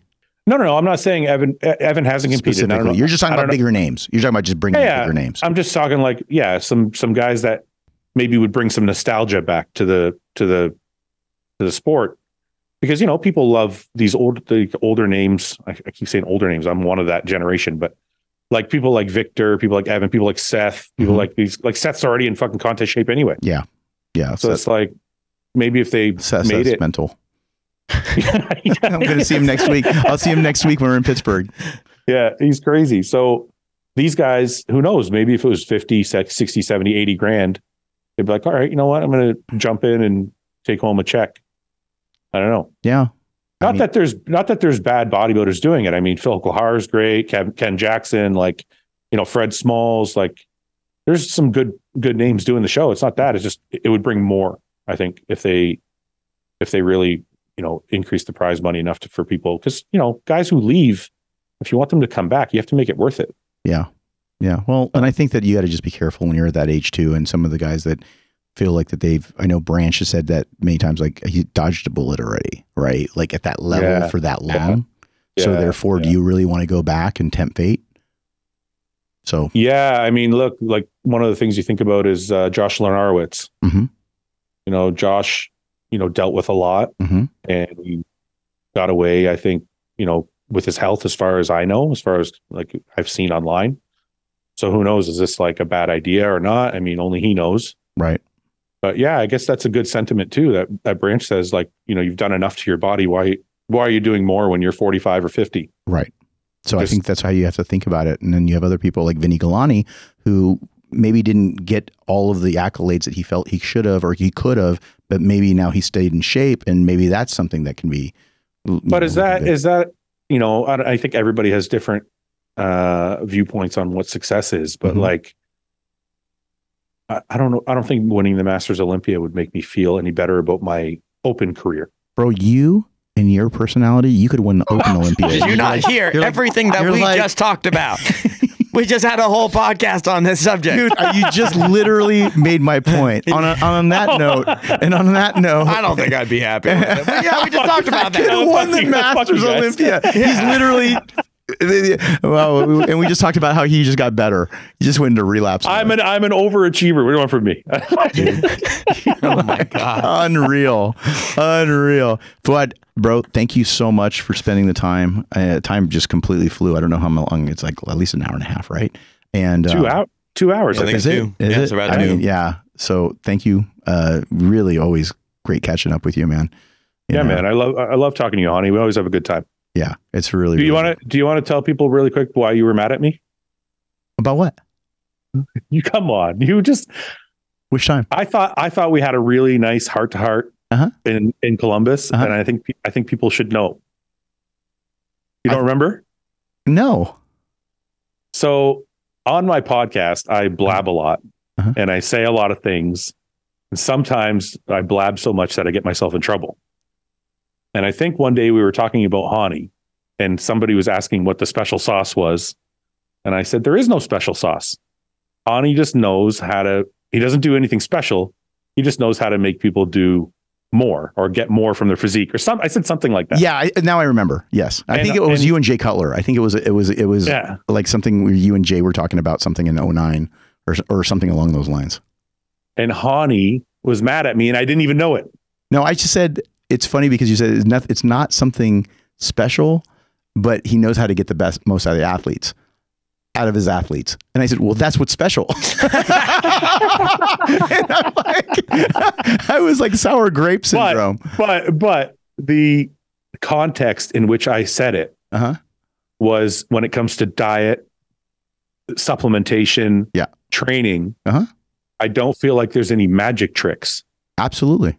But that's why I said the second part was he knows how to get the most out of his athletes, because that is the special part. Yeah. But I meant like, because people are always thinking like, oh, what does his diet look like? It's got to be some special thing, right? Or it's like he's got to be doing like, or it's something. Yeah, his peak week has to be different, and I'm like, it's not. It's just so calculated that there's no mistakes, right? So that's kind of how I meant it. So I'm trying to minimize your mistakes, but yeah, you're right. Yeah. No, but I'm glad that we were able to talk about it and kind of I was able to explain myself to you. Yeah, absolutely. And I knew what you meant by it, but I was going to bust your balls back because it was like I was like, and like I said, you just said that the winning the Masters Olympia is not that big of a deal.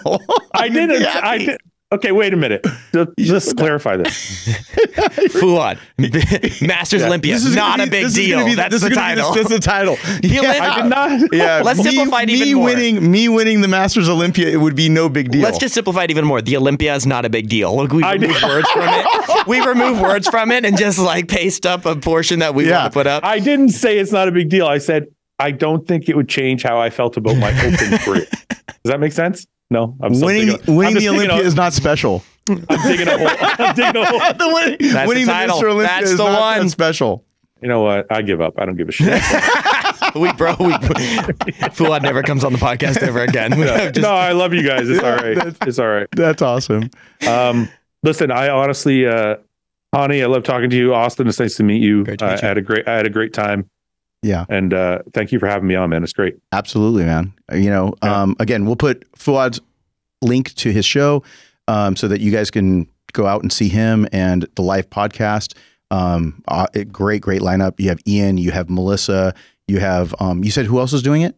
Guy and Mike Van Wyck. Guy and Mike. So that's awesome. So again, thank you again, Fouad. We've been talking about doing this podcast for a long time and I'm glad we were able to finally catch up. Yeah, of course. Thank you for having me, man. Awesome. So again, that's the truth. Hany Rambod, Fouad, and we're out.